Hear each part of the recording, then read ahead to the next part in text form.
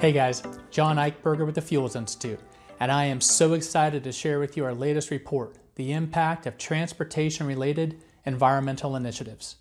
When we embarked on this project, what we wanted to do was create a menu of options that are being considered across the globe to reduce emissions from the transportation sector. And we were successful. We identified 37 different initiatives and have provided you with overview summaries of each and every one. Then we narrowed the scope to 14 of those initiatives that seem to have the greatest promise to find themselves in the market either currently or in the near future.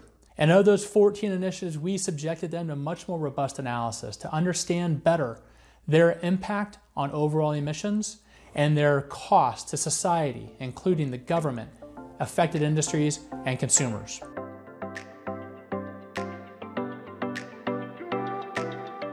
This chart provides a really good summary of the findings of the report. Initiatives located higher up on the chart have a greater impact on reducing emissions. Those located further to the right have a higher associated cost to society in general. The larger the circle, the more national in scope the initiative will be.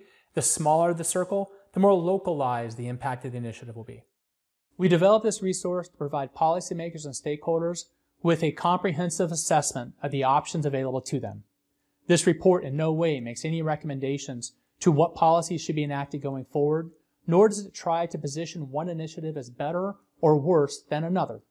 It simply seeks to provide an objective assessment of the potential effectiveness and potential cost of different initiatives that might be considered going forward.